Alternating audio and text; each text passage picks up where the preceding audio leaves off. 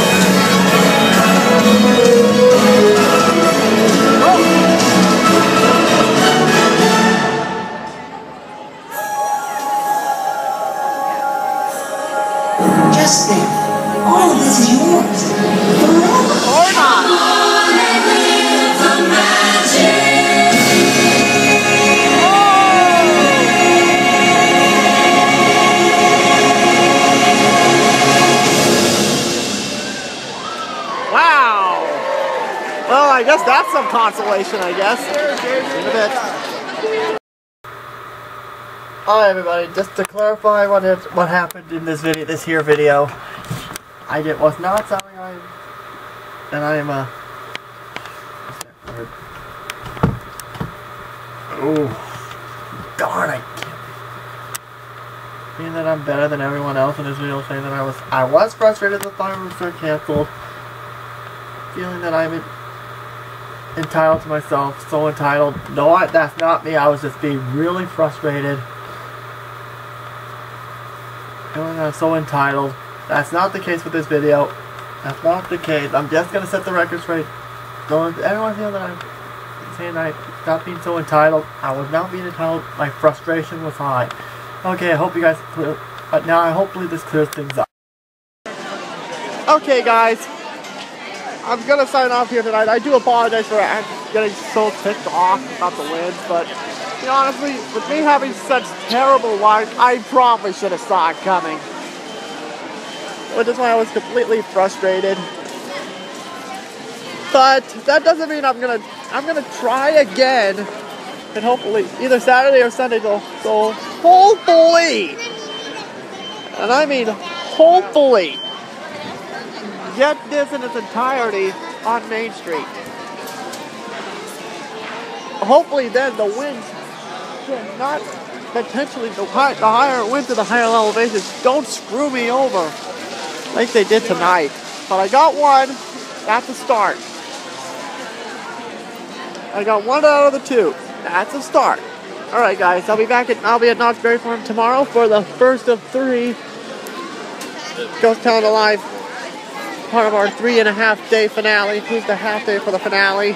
So, again, guys, we will, unless I get Disneyland Forever, that video will very much be the last Disneyland video you'll see from me until September 9th, which will be Haunted Mansion Holiday, as well as my review of the other side, Soaring Around the World.